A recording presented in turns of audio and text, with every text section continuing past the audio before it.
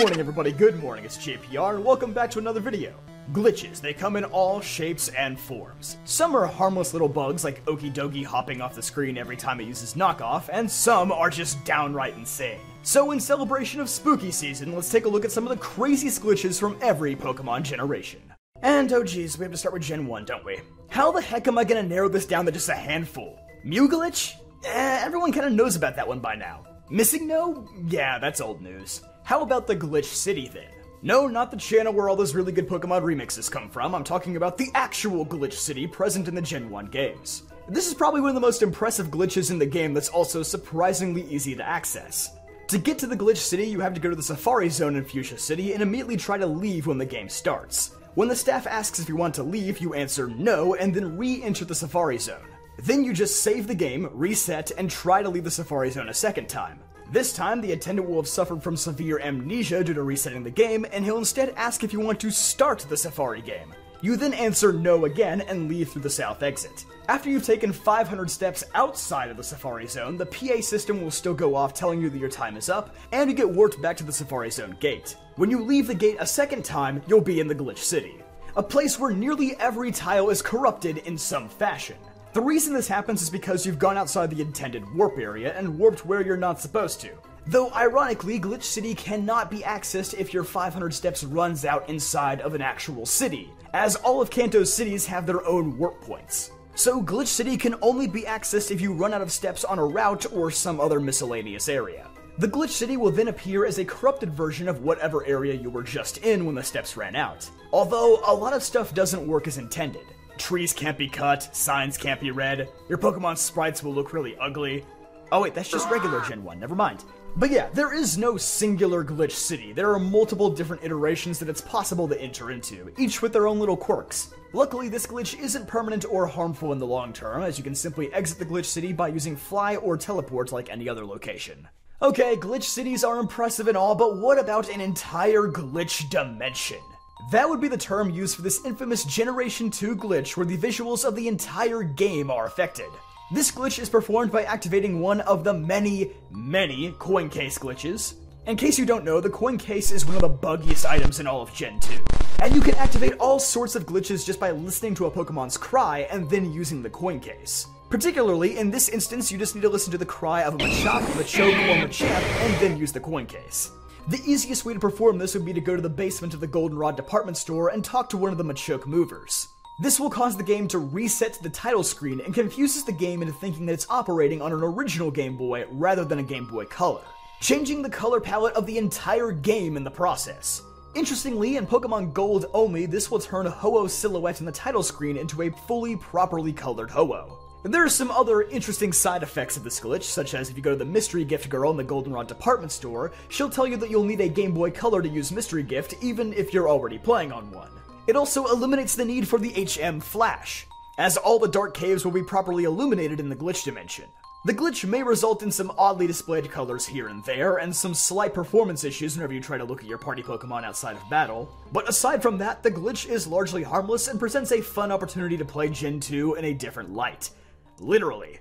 Probably the most infamous bug introduced in Gen 3 would be the Bad Egg, and it's a feature that still exists to this day in Gen 9. And honestly, calling this one a glitch might not be technically correct, as it's actually an intended way for the game to handle invalid data created by cheating software. Basically, if you modify your Pokemon in a way that would cause its stats, moves, or anything else to come out as illegal, there's a chance it could turn into a bad egg.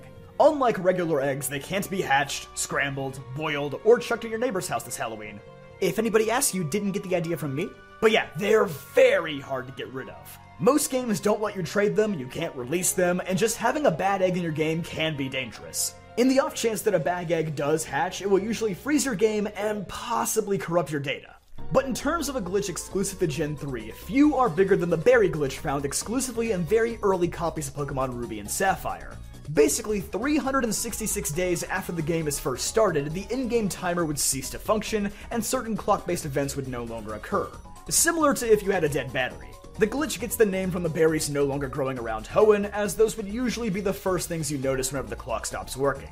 But these events aren't permanently frozen, they actually will still happen, another 366 days after they stopped working. This actually resulted in one of the first patches ever officially distributed for a Pokemon game, the Berry Program Update, which would spring your game 366 days into the future, effectively fixing the glitch. This can be done by connecting your copy of Ruby and Sapphire to any of the other Gen 3 games, including Colosseum or XD on the GameCube. Or you could go to one of Nintendo's dedicated sites where they'd have GameCube demo discs set up distributing the patch. Players would also receive a special shiny Zigzagoon for downloading the patch. And this Zigzagoon would also be holding a Lychee Berry, the rarest item in all of Gen 3, which could only be obtained legitimately on Mirage Island. Pretty good incentive to fix your game, I guess. Gen 4 would also have a rare glitch that was actually acknowledged by Nintendo, the Surf Glitch. Present only in the Japanese versions of Pokemon Diamond and Pearl, the player could surf on the door in Elite Four Aaron's Chamber to leave the map and enter the Mystery Zone. From there, you can access the Darkrai and Shaman events far before they were intended to be seen. It's basically the same as using the Walk Through Walls cheat from the Action Replay back in the day, only it was an oversight that anybody could access. Well, anybody in Japan at least. You can even surf to the end of the Pokemon League to enter the Hall of Fame without battling Cynthia or any of the other Elite Four members. The other glitch acknowledged by Nintendo during Gen 4 is the Broken Escalator glitch, where if you enter the Union Room on the second floor of the Sinnoh Pokemon League building, you'd be teleported to the inside of a wall and would not be able to return to the map. Numerous DS download stations would be set up in Japan for players to fix both of these glitches with a patch, which would simply return them to the front of their homes in Twin Leaf Town, freeing them from the icy shackles of the void. Although not exactly the same, other iterations of the Surf Glitch would return in Brilliant Diamond and Shining Pearl, which could also be used to find Darkrai and Shaman early. Yep, faithful games, alright. Well, unfortunately, Gen 5 has nothing absolutely game-breaking. Wait, why did I just say that like it was a bad thing? Anyhow, it does have a collection of some funny oversights and errors, though. Like certain TMs being displayed as the wrong type, such as Rock Smash being displayed as a Rock-type move, and Retaliate being shown as a Dark-type TM. And while not quite game-breaking, there is a glitch that could prevent you from getting to En's Castle in Japanese copies of Black 2 and White 2. The Frozen Zoroark glitch. This glitch is activated by following En's Zoroark to the castle in Victory Road, but leaving the area in the middle pursuing it. Oddly enough, this glitch was also found in some international copies of White 2, but not in any international copies of Black 2. Gen 5 is also known for its constantly changing music, whether that be seasonal changes, mid-battle changes, or getting deeper into a dungeon. In particular, in most Unova Cave areas, the music gets slower and more dramatic the deeper you go into the dungeon. But by simply saving on the lower floor of a cave and resetting, you can change the music back to how it was on the top floor.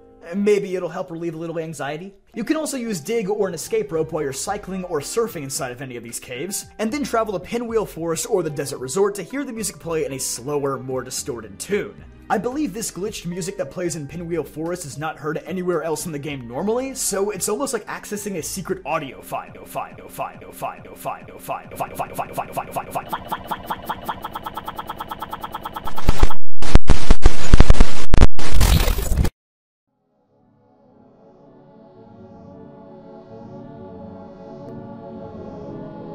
Hello? Testing, can you hear me?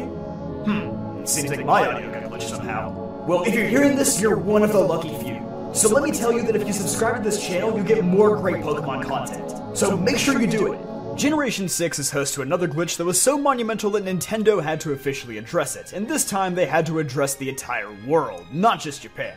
The Lumio City save glitch was an absolute killer for the first few days of Pokemon X and Y, with Lumio City being far and away the most graphically demanding area in any Pokemon game until that point, before it got dethroned by any area with grass in Scarlet and Violet. There was an issue where if you saved out in the main streets of the city and reopened your game, the city wouldn't be able to load in properly and you'd be permanently frozen in place, forcing you to delete your save data and start the game over. Nintendo even released an official map of places in the city where it was safe to save, officially making it the most dangerous city in the world, not located in America. For Generation 7, it's mostly just a bunch of small visual glitches here and there that make for some funny moments. Pretty fitting for Alola if you ask me. Perhaps one of the funniest ones is the Trader Hau glitch. When you battle with Hau against the Aether Foundation in a multi-battle, there's a chance that Hau's Primarina can use the Z-move Hydro Vortex against your own Pokemon instead of the opponent's. My guess as to why this happens is because Sparkling Aria is the basis for the Z-move, and Sparkling Aria hits all targets in the field, including teammates. So there's a 1 in 3 chance that when it gets converted to a single target Z move, it will accidentally hit you and nobody else. This also means that the glitch can only happen if you chose Rowlet as your starter Pokemon.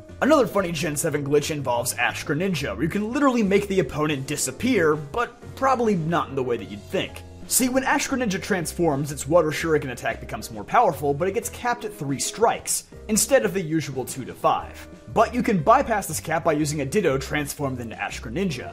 This allows you to hit 5 times with Water Shuriken, but will also make all of the other Pokemon in the field disappear until they get hit by another move. Well, Zelda Tears of the Kingdom isn't the only Nintendo Switch game where you can take to the skies. You can actually do the same thing in Pokemon Sword and Shield. How, you ask? Well, there exists a glitch where if you get behind a berry tree while riding your bike, change the date in your Switch to make the berries respawn, and then shake the tree, you can be forced out of the boundaries of the game.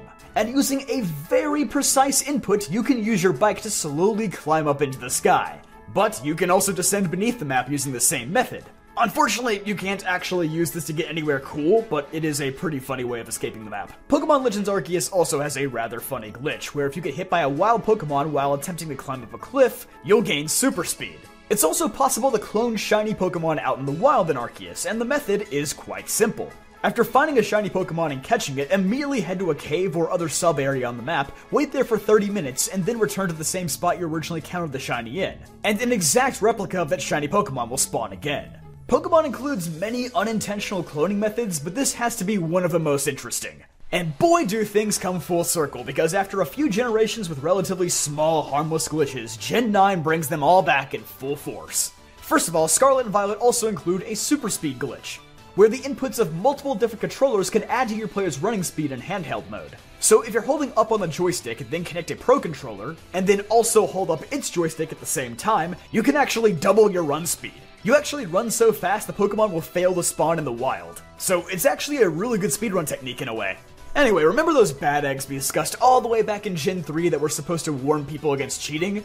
Well, what if I told you could get one of these bad boys legitimately in Scarlet and Violet? That's right, when the Terra Raid battles for Walking Wake and Iron Leaves were first pushed live, it was possible to update your Pokeportal to join raids for these new Pokemon without updating your game first. So you could literally do a raid battle against a bad egg and catch it. Though, you really shouldn't. Scarlet and Violet are already unstable enough as is. Even if you update the game afterward, the bad egg will not turn into either of the Paradox Pokemon, so you're pretty much stuck with it. But the game still flags it as your one and only catch for Walking Wake or Iron Leaves, meaning it's impossible to get another without trading.